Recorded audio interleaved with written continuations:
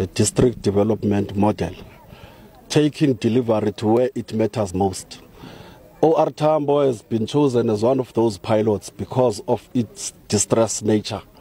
And we are here today, having been here from yesterday on International Rural Women's Day. Today is the most important day, World Food Day, indicating that food is a fundamental human right. To us, it also speaks into the key component of our NDP, inequality, poverty, and job creation. We are encouraging people to work here. In that particular process, jobs will also be created. We're also moving to the Minister of Land Reform and Rural Development, Didiza. You are saying people that need to optimize the use of their own vegetable gardens and also make sure that they use this as a source of income instead of only securing food security. How are you looking to implement that?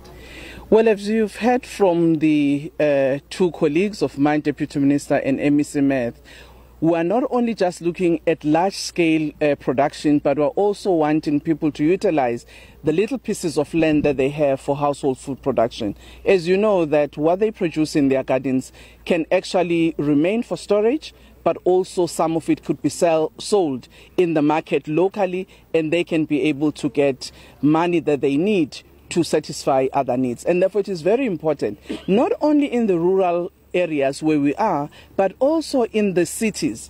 We can develop urban gardens. There are now new technologies which can enable us to do that using the small tire of the car. You can plant inside, one of those old tires that you usually throw away, but you can use it to actually plant your herbs, to plant your small veggies. You can also use, boxes, made of sawdust to actually produce some of the food. So what you are saying, food security at household level is very important as the first intervention for dealing with poverty, for dealing with nutrition.